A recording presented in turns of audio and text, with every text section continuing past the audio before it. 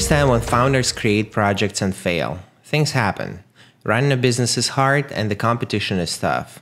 Only a small percentage of people ever succeed, ever make it. I also understand when people make mistakes but admit those mistakes and try to fix them. Nobody's perfect. We all make mistakes. What I don't understand and what I will never understand is when people lie continuously and repeatedly. What I don't understand is when an individual considers themselves the smartest cookie in the jar. I guess there is one category of people that I will never understand. Arrogant assholes who defraud others and continue doing so without any sense of remorse or dignity. Speaking of which, in today's video, I'm going to review Fourth Star, the dirty ploy created by the LunaOne founders. Let's begin the story of LunaOne, or I guess now it's called Fourth Star. Without further ado, let's get rolling.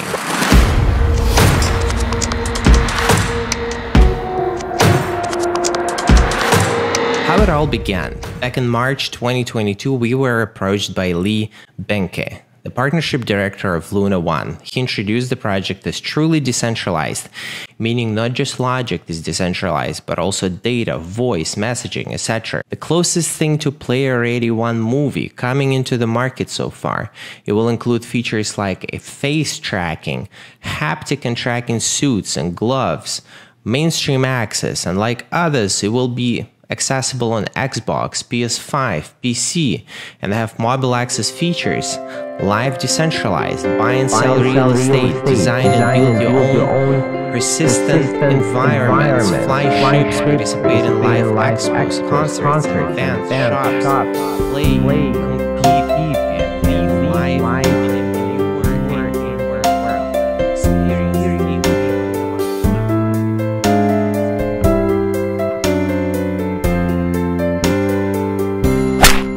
Lee sent us the materials that included the graphics and teasers, and everything looks awesome. I was truly amazed at how confident these guys were. So I thought, with this much passion, even if there are some difficulties, these guys should be able to overcome all obstacles as long as they stay true to their mission, principles, and give it their best shot. There was public information about the team. I saw real faces. I began covering the project, and I only cover projects that I truly like.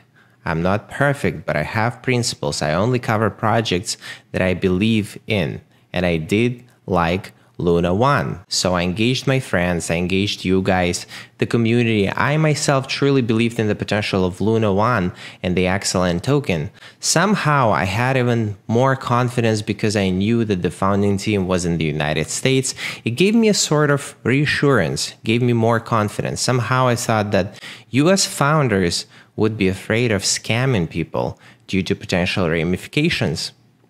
Little did I know. At first, everything went well, and it looked like the pre-sale was going according to the plan. Everyone was happy, but then something happened. I began receiving messages from my subscribers who bought the token. People were complaining about Excellent being listed on exchanges at a lower price. People called Excellent a scam.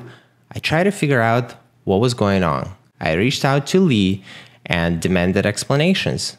This is what Lee had to say. Basically, in his message, he had some overly complicated excuse, and he assured me that with all the extra initiatives, extra tokens given to people, everyone in the end would be happy.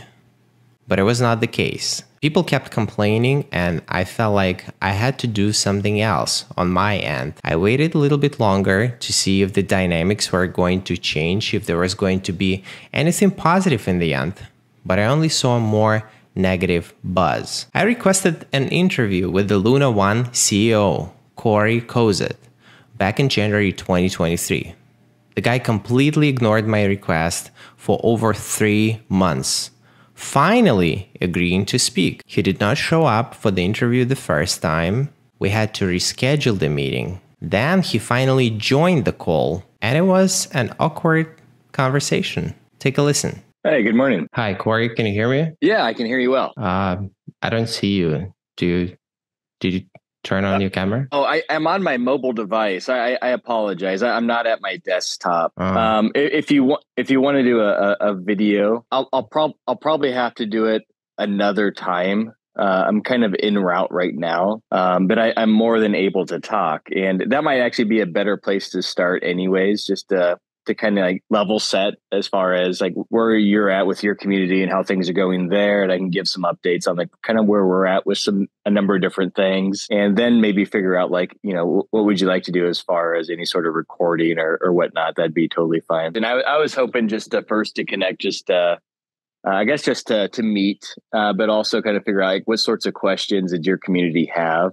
I can be pretty available, whether it's this evening or any other day this week. So let me know like what works well for you, and we can definitely make that work. And I'll be at my desktop at that point, so recording video won't be an issue at all.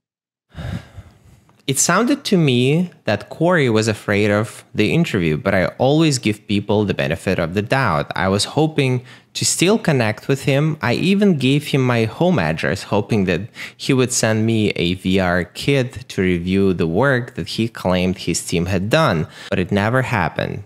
I never had a chance to ask the questions that mattered to me and you guys. Around the same time, I texted Lee. This was my message to Lee back in April 2023.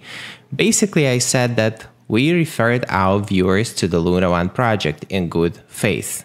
So for there to be no communication with us regarding this fall in the price and regarding the ability to remedy the situation with our viewers is unacceptable. After a short silence, Lee got back to me saying that he had a heart attack, which is why he did not communicate. Lee also mentioned that they have something insane happening. Good news. I demanded more information, and I still wanted to interview the CEO of the company to hear a proper explanation. I gave it one last chance. I sent my request to the general support team. However, despite all of my attempts, there was no response. My last attempt to establish communication was on May 29th. I basically mentioned that this was my last attempt to reach LunaOne. But you know how the saying goes, the straw that breaks the camel's back.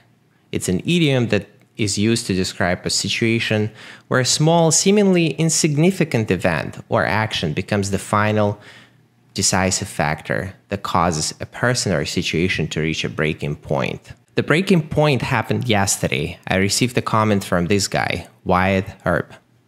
And thank you for the comment, by the way. Wyatt showed me this. My name with a fake quote on the website called 4th Star. I hadn't even heard anything about this website until yesterday.